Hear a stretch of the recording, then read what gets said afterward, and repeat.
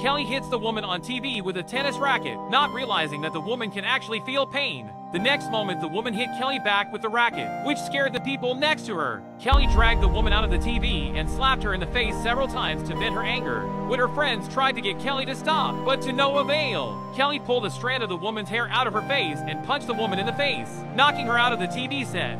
Everyone thought that was the end of the story, but the next day Kelly died unexpectedly.